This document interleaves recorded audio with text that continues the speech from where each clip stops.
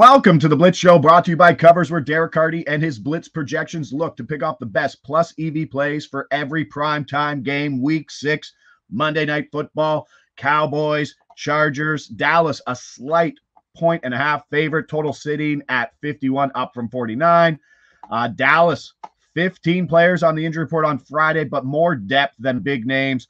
Big name on LA, Joey Bosa, DNP, practice Friday. We got leans, we got plays, but today, Monday Night Football, a pair of leans, starting off with Justin Herbert under 282.5 passing yards, minus 114. That's at Bet Rivers at the time of recording.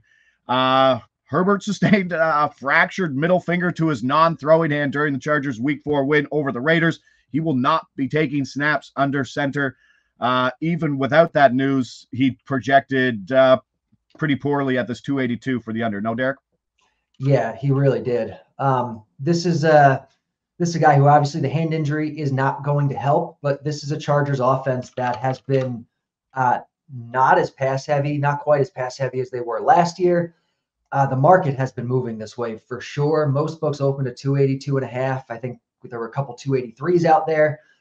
Bet Rivers and Cammy books are the only ones still sitting at 282. Most of the market is down at 279, and there's even a 274 out there right now. So this is the side to be on. It's not great value. That's why we're calling it a lean, but there is definitely some value here. The Blitz is projecting 259, so about 20 yards or so under the number here. All right, Herbert under 282.5 passing yards. So that's in the account. And then another lean.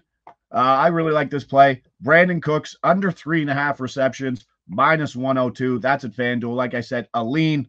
Cooks has just not fit well with this offense. Has yet to top 27 yards in any of his 4 games. He's seen exactly four targets in 3 of his 4, and he's pretty much relegated now to the number 3 role. What is the projection here for Cooks and his receptions?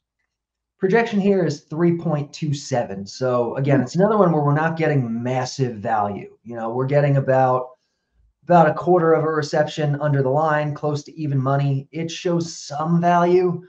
Not massive, but like you said, he hasn't really looked comfortable in this offense. He's kind of become more of the 3rd or the 4th option here, and I think we're finding a smidge of value here. Smidge of value. Brandon Cooks under 3.5 receptions. Sometimes when the system finds something it likes that's maybe not priced in, that's when you start seeing play, because it's picking up something. But it doesn't happen every game. That's fine. But here we are just trying to find a little bit of value in a couple plays with Justin Herbert under 282.5 passing yards, minus 114. That's a lean. And Brandon Cooks under 3.5 receptions, minus 102.